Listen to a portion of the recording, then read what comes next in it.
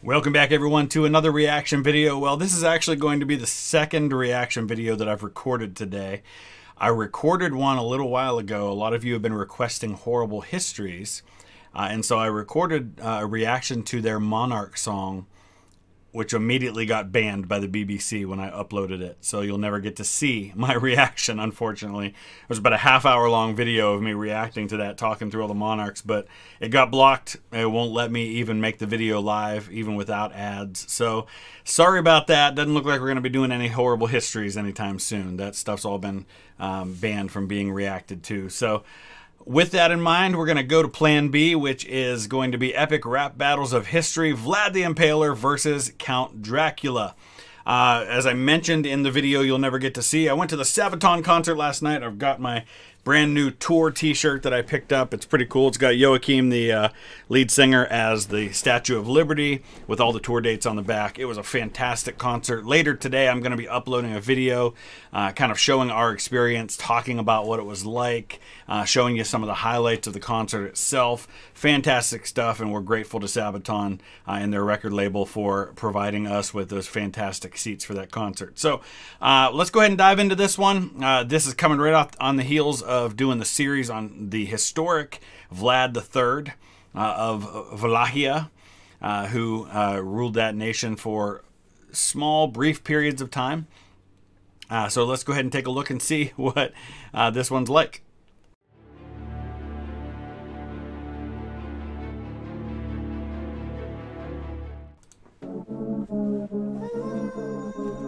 Let the black bottles of history. Count Dracula. Here's one.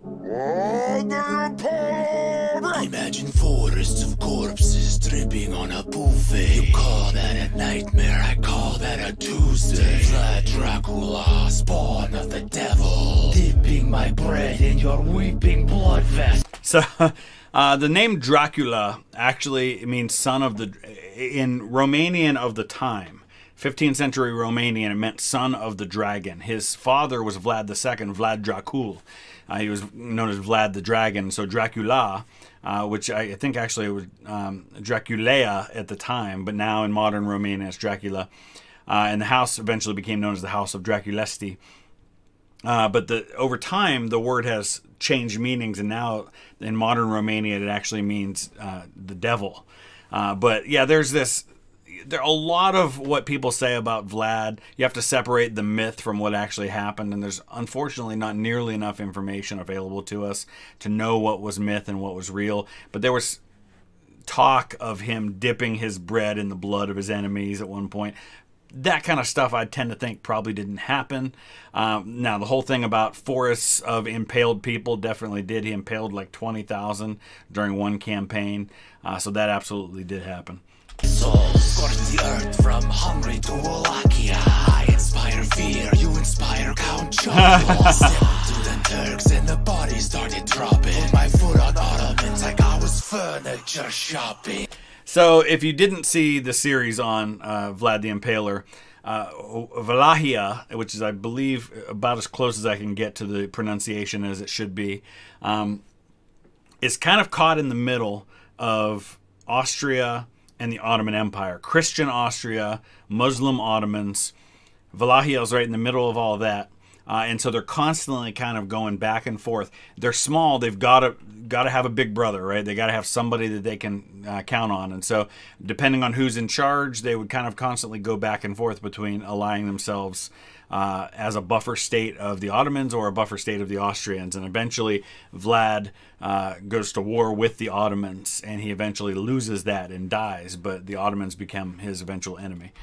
I save my steaks, no need crucifix. I kill you with Olive Garden, garlic breadsticks. Butcher men, women, and children like cows. Put more meat on swords than Fogo de Chao. Okay, I'm not familiar with that name. We're going to have to look that one up. Okay, we don't have these in Ohio. Fogo de Chao is a Brazilian steakhouse.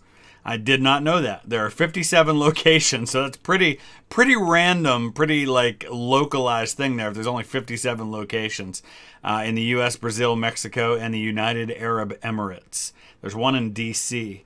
Never heard of them before, so that's cool. I did not know that. Does this mic still work after that blah blah blah? Check 1, 2. The flex of a rear-spearing princeling can't vex me, 'cause I nibble necks and I make it look sexy. I'm universally known for intrigue and desire. I shapeshift into mist and bone Winona Ryder. So Winona Ryder plays one of the love interests of one of the... Dracula is one of those characters that have been done so many times by so many actors over the years, since Bram Stoker wrote his book in the 19th century. Partly inspired by Vlad the Impaler, but probably also informed by some things that were happening in London and in the northeast of the United States. There were these vampire scares where people were dying of consumption, possibly tuberculosis, and there were actually these scares in the 19th century where people thought that people who died from consumption, when they were buried, they were coming back and giving the disease to other people. And so they would dig them up and they would behead them, or they would burn their organs, and they would do all these things trying to prevent vampires. Slick hair, pop collar, and a damn nice cape. Well, you've got less taste than an Anne Rice cake. Your rhymes are Anne Rice is a famous author in the modern times, and talking about rice cake. If you've ever had a rice cake, I had to eat a lot of those growing up. I had a lot of health problems and strict diet. The caramel ones they have now are pretty good, but for the most part, rice cakes basically had no taste at all. Like I leave vascular systems, I'd grant you the privilege of being Dracula's victim, but the thought of biting you makes me get nauseous. You don't look like the type that's keen on neck washes. Did you shift those punchlines? Cause they missed. Your skills like your reflection. It doesn't exist. So yeah, one of the traits of a vampire, and one of the ways you could identify them, would be they didn't have a reflection in the mirror. Turn your taint to a tiz when I put a stick through ya. Okay, so taint is the area between your front and your back down there. That's the most gentle way I can describe it. And when they impaled people, they were typically alive when they were impaled, and they were impaled up through the bottom, and it would come out somewhere in the top, and they would die slowly. It wasn't like they killed you on the battlefield and then stuck you on a pole. Seen a sucker this soft, it's ridiculous. Beat by Count Dracula. You're smoking Dracula. Dunk on your wackula. Raps like I'm Shacula. Okay, that's pretty good. Vlad to the bone. Vlad the hot nailer. Vlad that commits heinous acts on rats. As the jailer. You leached my name, you pale son of a bitch. And your weak ass gets beat by the sun at the beach. Another thing with vampires is they could only come out at night. They can't be in sunlight. It would cause them to burn and disintegrate and things like that. Slick hair and cape are all flappy razzle dazzle, but at the end of the day you're a bat, and that's only half a battle.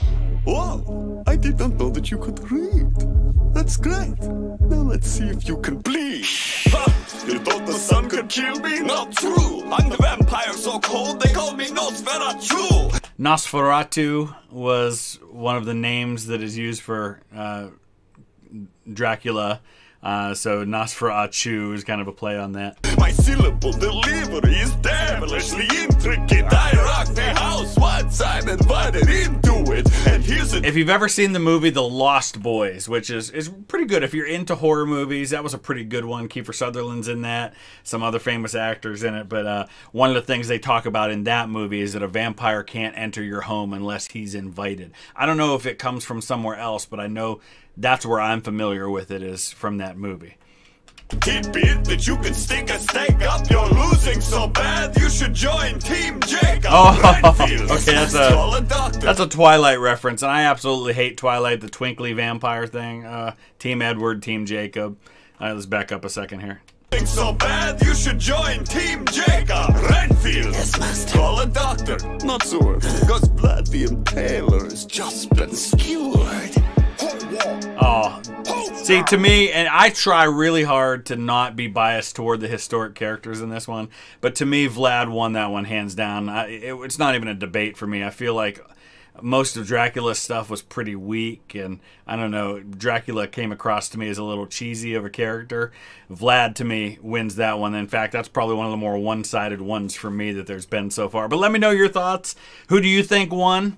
Do you agree? Is there anything I missed, any particular reference that you want to mention that I didn't observe in that one, or maybe that I missed?